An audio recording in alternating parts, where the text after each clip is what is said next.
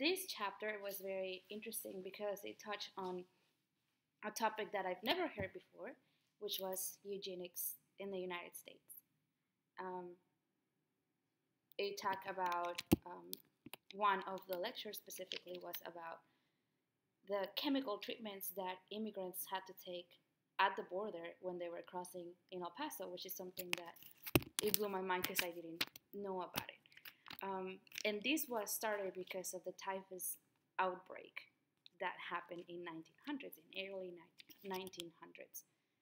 And I believe that the role that race played here was that it was the poor that were more prone to become ill, correct? So they, back in the day, they believed that that was a way to stop the disease. And what also blew my mind was that later on, actually, the Nazis took on that role. They play a big role back in the day because that's when Border Patrol was created and when the actual closure of the borders happened. And they had this thing that was called quotas, right? So you were only allowed to have, or a country, another country was only allowed a certain number of individuals per year depending on the population of their country, right?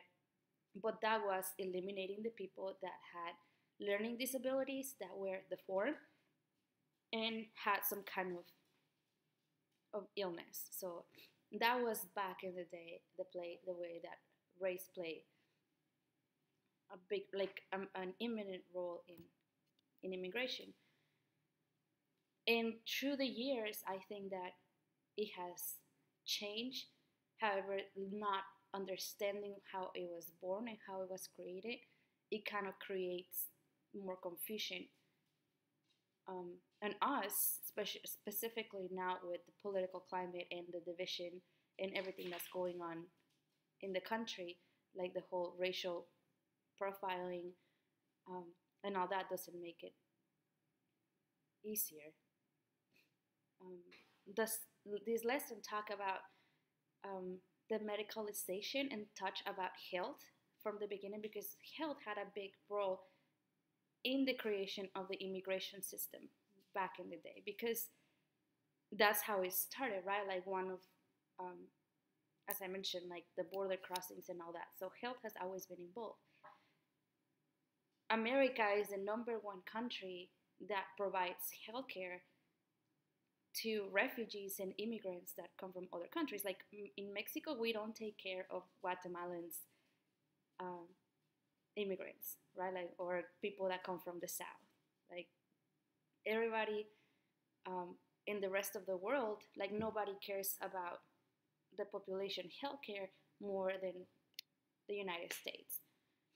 And when you see the demographics and you see the data, as I work in the healthcare industry, it's about $5.5 billion on uncompensated care only in Texas for uninsured and underinsured patients. And what that means is that people that go to the ER, they don't pay their bills. So somebody has to take care of those bills, and that is covered by the taxpayers. The highest percentage is by Medicaid, which is 62%, and the remaining comes from local governments and private funding. But for example, in El Paso, we have a big example when people cross the border and get medical treatment, and then they go back and then they don't pick up the tab. So America is still not denying care, even though it's very obvious that they're not going to take care of the bill.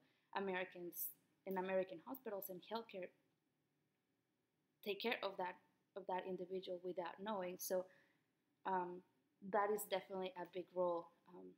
I don't see any race playing a role in that more than what chronic diseases are. So we have to see race as not a bad thing, but something that identifies us, right? So us Hispanics, develop diabetes easier than Pacific Islanders, whatever, right? So there's millions of dollars of American funding trying to find out and prevent the cure for that disease, those chronic diseases, but also to prevent it. And that's aimed mainly to immigrants. So there's about $50 billion every year that goes to funding to take care of immigrants' healthcare. So I do believe that the United States is a nation of immigrants, and that race does play a role in immigration, but I don't think it's like I don't know how to close. Like I don't think it's